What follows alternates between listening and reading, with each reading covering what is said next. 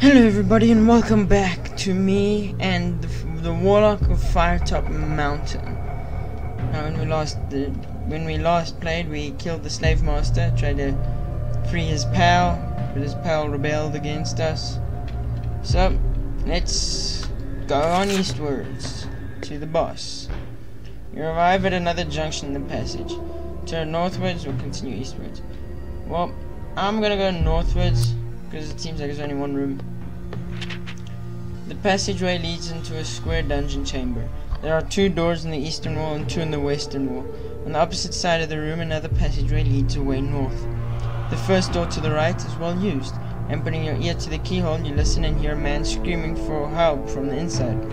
Before deciding what to do next, you listen at the other doors as well. From behind the second door to the right, you hear a thumping sound on the wood. Hello? Hello? Not funny. Open door.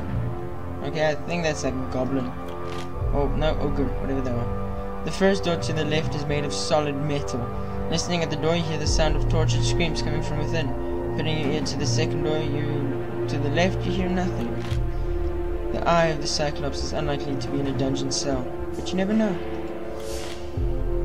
Okay, which one? The guy, the orc, the solid metal, or the nothing? I'm gonna go for the second door to the right. Okay, it's uglier. As you approach the door, the banging gets louder and the bolts start to shake. Come on, Nurk. Let out, waking up. Sliding back the rusty bolt and opening the door, you come face to face with a panicked-looking goblin with a horrific creature closing in behind it. Slime beast, run! Squeaks the panicked goblin and lashes out at you. The toad-like slime beast joins on the fray, opening its mouth wide. It's full of long, spiked teeth. And let's fight. The map looks disgusting. All slimy. Okay. What does a shaky mean? A shaky means he's gonna attack, isn't it? Attack. Yes, I guessed correctly. Move. Shoot. Move. And piercing strike. Ah, you suck. Attack. Come on, move this way. Gonna attack this one. Yes! Quick jab. Boom. Attack. I win! You lost no stamina and gained 4 souls. I have defeated the monsters. Initially, it looks as though there is nothing of value in the slime beast's cell. However, upon a second glance, you notice a blue candle sitting in the muck. I'm gonna take it. Although it is an odd place for a candle, you decide to take it with you. Make them handy in one of the darker areas of the mountain, put it in your backpack, and leave the cell. I'm gonna open the first door on the right containing the screaming man.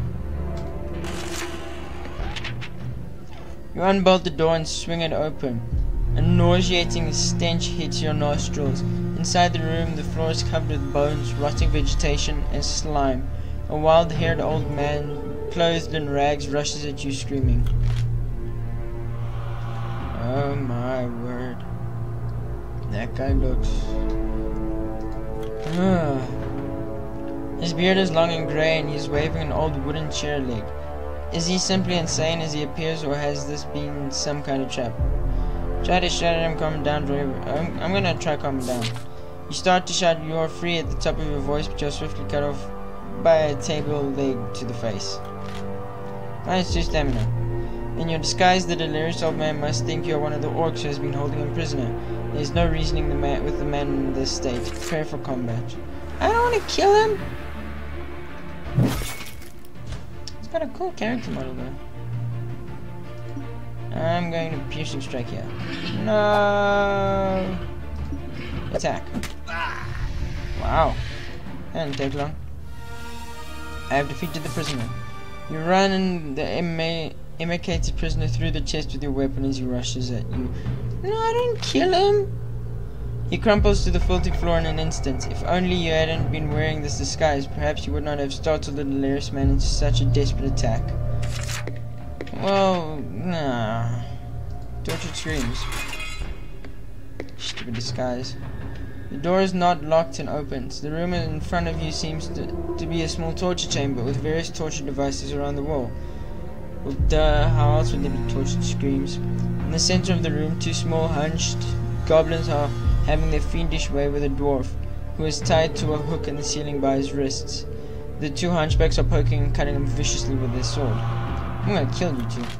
The dwarf lets out a final scream and falls silent, eyes closed. His captors make disappointed noises and look around angrily as if it was your fault the dwarf had collapsed. I can't let these goblins get away with such barbaric practices. I'm gonna fight them. I'm gonna kill them all. Fight. Oh, the dwarf died. Right, okay, come on. Attack. Clashing. I forgot how this works. I win. Yes. Attack. Oh. Attack. Oh.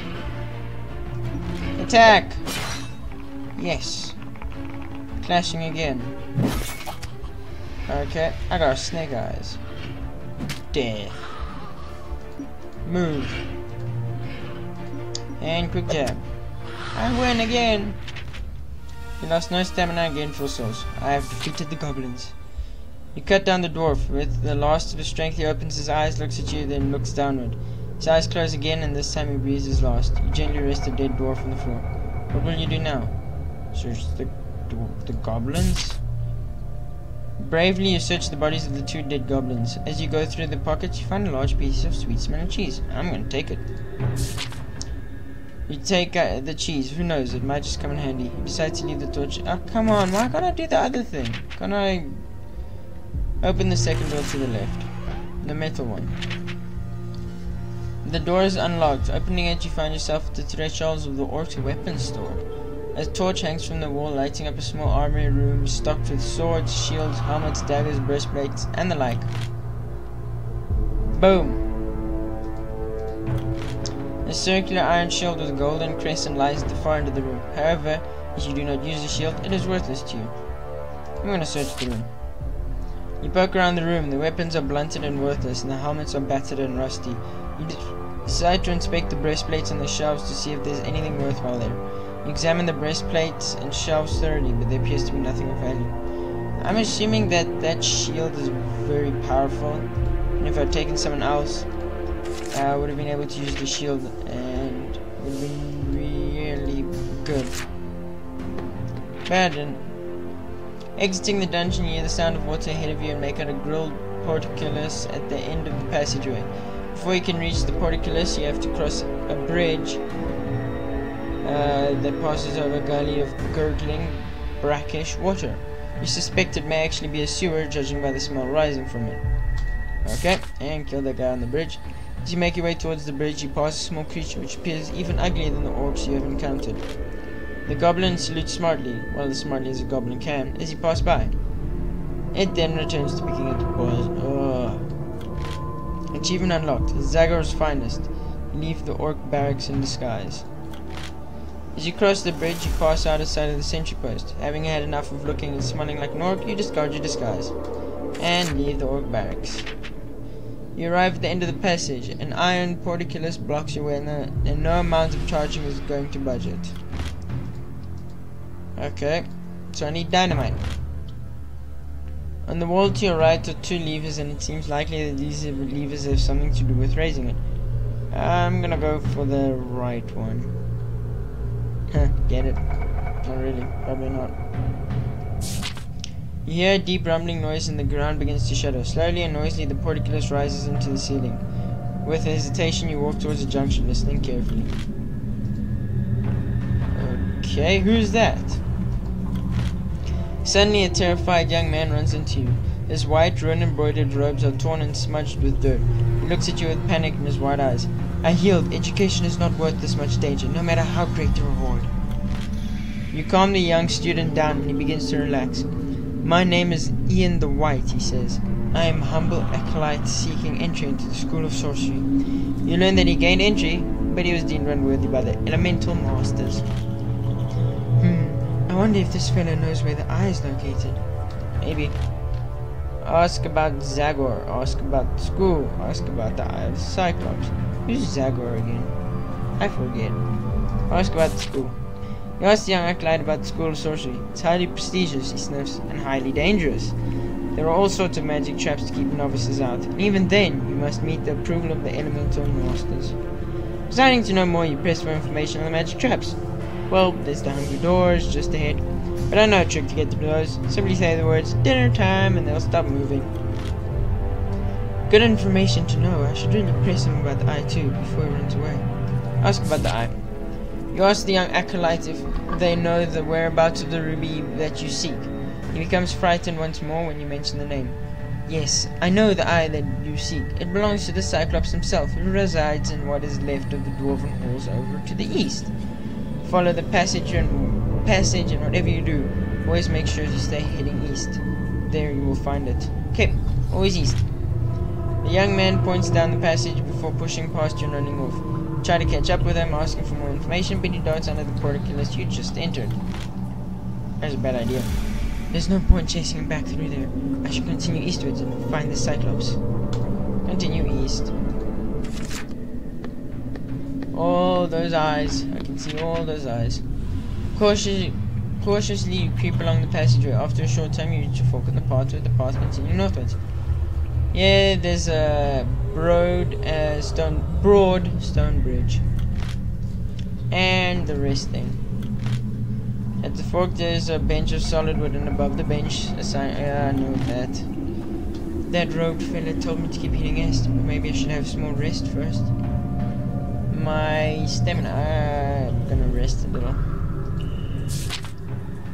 Sit on the bench and rest. Yep, now I'm full stamina. Let's continue. While the rest is appreciated, I should press on quickly. The eyes closed. I can feel it. Continue onwards. Boing, boing, boing, boing. You follow the path to the east. Soon enough, you arrive at a broad but cracked stone bridge which leads over a yawning subterranean chasm. On the other side of the bridge, you can see an archway carved to resemble a huge dwarven head. When there are other options, you start to cross the bridge. No sooner have you taken a few steps than the floor begins to crumble. You break into a run to avoid the crumbling floor. Test your skill. I've got 10 skill. What do I do? I just click. There we go. Of course. Skillful. You need a score of 10 or under. You needed a score of 10 or under. Rolled a score of 9. Yay! You escape from the crumbling floor. What if I'd gone above 10? You sigh with relief. You can hear the monastery crashing down far below into the water. The masonry. The sound vibrates around the chamber and you wonder what creatures you have stirred in the darkness beyond. Lean over the edge into the darkness. You crawl to the edge and peer down into the gloom, your ears just making out the sound of rushing water below. Somewhere far off, deep in the crevasse, you suddenly hear an unearthly wolf-like howl.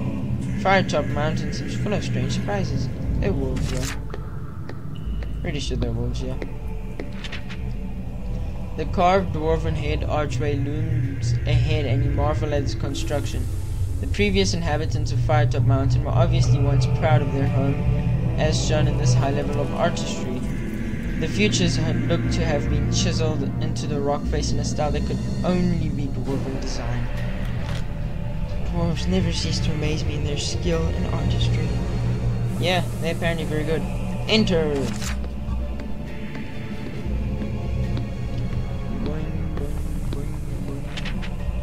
You enter the dwarven entrance hall. It's everything you expected, lined with tall stone columns that stretch into the darkness, intricately carved in the image of dwarven heroes of old. Click, click. Cool, the weapon floor. The stonework is incredible. I can see each beard hair. Why would you want to see that? About halfway down the hall, you notice a path that leads off to the left, behind one of the statues. That heads in the opposite direction to where I need to be going. Maybe I can have a quick look. I'm gonna quickly go left. Oh not. You reach the ruins of what looked like an ancient bridge spanning the crevasse, long since collapsed. You can just make out the other side into the far. You can just make out the other side of it on the far side. There is no way you'll be able to make it to the other side, so you decide to head back. Okay. You return back to the broken hall. Settings. Oh, okay. Wait, what? No, cancel. Text. Font style. Dyslexic. Themed. Okay, I'm gonna go for themed. Font size. Line spacing. Okay, done. Whoa, that's too big. Text. Okay. There we go. Continue northwards. As you walk through the hall, you notice movement on the outs of the corner of your eye. Something appears to be watching you. Oh, what's watching me? I have no time to chase strange creatures. I must find the eye. I want to know what was watching me. You reach a junction with 3 different passageways. With east still in the foremost of your mind, there's only one option you want to take.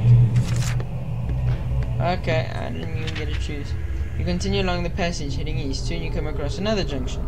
Ahead to the east, you can see a wooden door. The other passageway continues to the north. While the passageway looks interesting, I need to keep pushing east. It looks like I'll be opening that wooden door. Okay. There he is. You head east to the wooden door. Trying it, the door opens and you enter a small room.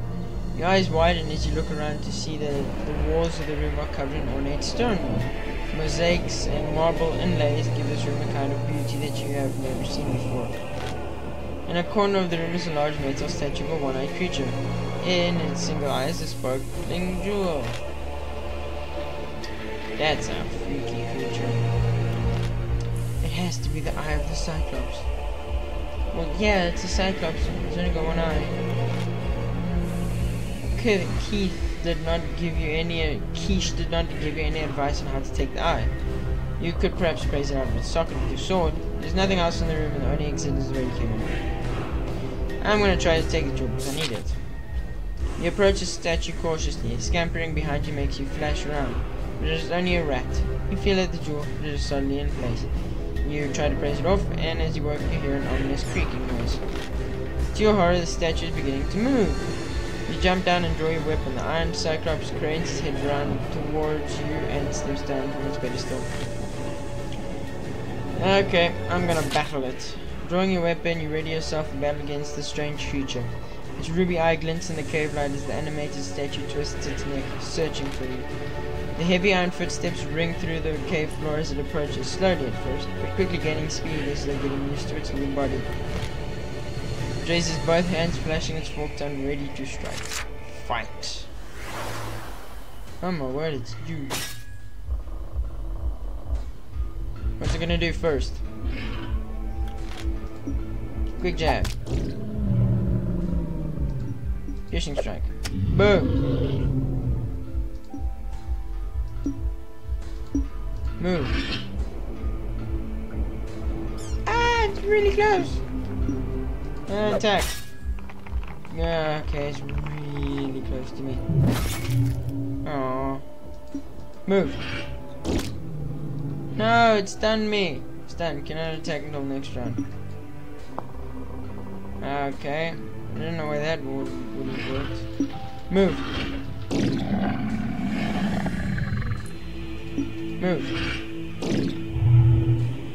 And quick check. And piercing strike. Boom. Dead. I've got 8 souls left. What are the souls even for? I have defeated the Iron Cyclops. You sit back and rest from the exhausting battle. Wearily you approach the statue. The jewel glints in the light, tempting you. Quiche wasn't wrong. The eye is certainly a thing of beauty. I'm gonna take it. You praise the jewel from the still statue, which is surprisingly heavy in your hand. You put it in your pack. Now to deliver this lonely ruby to Zagor. I'm still not sure why I need to do this, but I have to trust Quiche. Surely yet more fame and glory awaits me. I don't believe it. Ah, very clever. Claim the eye. Claim the Eye of Cyclops as Alexandra of Black Sand. What do you do now? Examine the statue further. As you examine the statue, you notice that one of its breastplate sections is loose. When you open this, a small key is inside. Zagor's key found. With a smile, you put the key in your pack. And set off back down the junction. I'm gonna go here. Head north. You enter another room guarded by stone statues. The statues in the room look like fearsome dwarven warriors. They're gonna come alive, won't they? There are two exits from this room. The door to the left sounds rather quiet, while the door on the right seems to have someone talking behind it. I need to try and reach Zagor quickly. The left door sounds more inviting. No, I'm gonna go through the right hand door. There are people talking. Goblins! As you look around, you hear mischievous chattering. You swing around to see two goblins staring at you. Before you have time to react, I'm gonna fight them. Ah, he's right next to me! That is really close. I don't like it. And piercing strike. Boom! Attack! Yes! Attack! Aww. You suck. Move. Big jab. Bam! You're dead. Piercing strike. No! You suck! Attack! Clashing. You're gonna die, dude. I know I won that. Attack. Ah, you suck. Attack. Yes! And attack again. And another clash. Please win. Yay, I won. I am triumphant. I have defeated the goblins! A search of the room reveals nothing of any value, although an old box in the corner contains a wooden mallet and stump of wood, sharpened at one end. Ooh, I'm gonna take them. I'm gonna take everything. You retrieve the mallet and stake from the old box. Then you store them in your pack. You might find some use for these tools as you explore deeper into the mountain. With nothing else of interest in the room, you decide to press on. Exit. You carry on through the passageway and enter into another room of similar size. The room is splendidly decorated, with a polished marble floor and rough walls. Interesting. There are a number of paintings hanging on the wall, and a dwarven woman is staring at them intensely, giggling madly. Her hair is unkempt and her clothes are ragged. Her eyes are sunken and tired, as though she has not slept for weeks. At her feet are an assortment of strange trinkets. Small bones, teeth, gold pieces, bits of half-eaten food, and splintered pieces of wood. Some of these objects have been placed underneath various paintings. Master, master, look what Tamil has brought for you today, she murmurs. Why would a dwarf be freely allowed to wander around here alone? I'm gonna speak with the dwarf.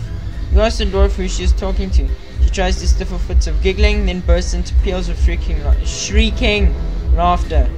Why, Tamil is talking to the master, of course. Her eyes dart around the room as she chuckles to herself. Then she nods. The master always is here. Here, there, everywhere. She's mad. You ask them who the master is. Suddenly the giggling stops. The voice coming out of Tamil's mouth is no longer her own, but that of a deep baritone of a man. Alexandra of Black Sand, it sneers. The great hero of the Battle of Grey Rock. Come to slay the terrifying Warlock of Firetop Mountain. We realize that Tamil has been possessed and sent utterly mad. This poor dwarf is possessed, most likely the Warlock. Poor Tamil collapses to the ground and you find yourself dragged by some demonic force towards one of the paintings, that of Zagor himself. I'm gonna find a weapon in your pack and fight it. Which item will you try against the gaze of the painting? No weapon, no. The jewel, no. Plunge a wooden stake into it. If he was a vampire, I'd do that. I'm gonna do the jewel. Keith told you to give the Eye of the Cyclops to Zagor and that you would see what happens. This would be the perfect time to try it out. Of course. Pull the great jewel from the pack and hold it up against the painting. Zagor's expression turns to one of fear. Surprise, then fear. And then the painting swirls and becomes still. The power is gone and the painting is just a picture of an old man. Zagor fears the Eye of the Cyclops. I think I now understand Keish's plan. I got 2 skill. Yay. Well, my skill is like maxed. at 10. You leave the unnerving room full of paintings and the poor crazed dwarf. I don't even see who the dwarf is. It just up the passageway there's a small alcove in the rock. Yeah, I'm gonna rest. Not that I need to. +5 stamina. Head northwards. Ah, there the thing is. Before long you arrive in another junction, branching off east and the west. East or west? I'm gonna go west because there's a door that way. Open a door. There's apparently nothing coming from inside. You try the handle and the door opens into a room with a sandy floor. You can hear the sound of fast flowing water. In the corner of the room is a pile of rubble, mainly stones and dust, but there are also 2 odd-shaped pieces of wood and a length of rope. A door in the north wall leads on. Examine the bits of wood, study the length of rope. Rope. You pick up the rope, it looks normal. In fact, it looks as if it might be quite useful. You open the pack to put it in. Suddenly it comes alive in your fingers, snakes quickly up your arm and attempts to wrap itself around your neck. Okay, I'm gonna test my luck. And why is it green? Boom. Test your luck. Oh, I can keep tapping. You need a score of 8 or under, and you rolled a score of 6. Oh, that was lucky. You cut the rope with your weapon. As the rope tightens around you, you squirm and struggle to reach for your weapon. Quickly but carefully, you slice the rope and it falls to the ground, still twitching as though alive. The enchanted rope is finally disposed of. There appears to be magic littered throughout Firetop Mountain. Either Zagor is careless or he's up to something. Leave through the north door. Ooh, it's a lake! The passage leads you northwards. The rocky floor becomes sandy until eventually you are walking on coarse sand. You notice the passage is widening ahead and you can hear a flowing river. I've heard about this river. Who knows what lives in it? Probably something really freaky. You continue until you find yourself in a large cavern through which a river flows. Head towards the river bank. You are on the south bank of an underground river facing across its black depths. There appear to be 4 ways of crossing. 4! I see 1.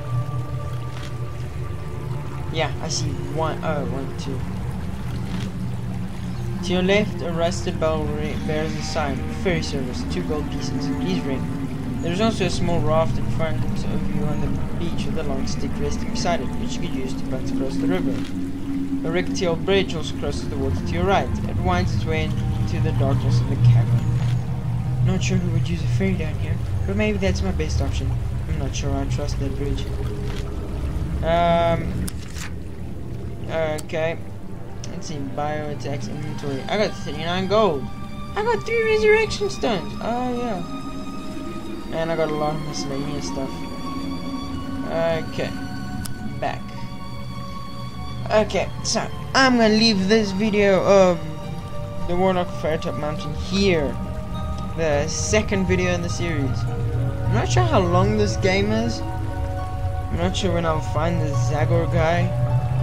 The Warlock. I wonder how he'll look. Okay. But yeah. If you do watch this video and you come up here, please leave a comment and tell me which path do you think I should take. I think I might go for the ferry, unless you know of others that work better. So, this is the end of the video. I'm gonna leave it here. Bye!